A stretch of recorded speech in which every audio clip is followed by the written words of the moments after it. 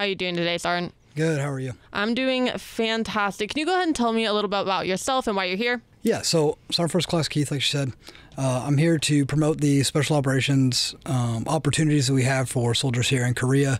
So 160th is the special operations rotary wing asset for all of DoD special operations. We have our website that is live. It's at go160thsword.com.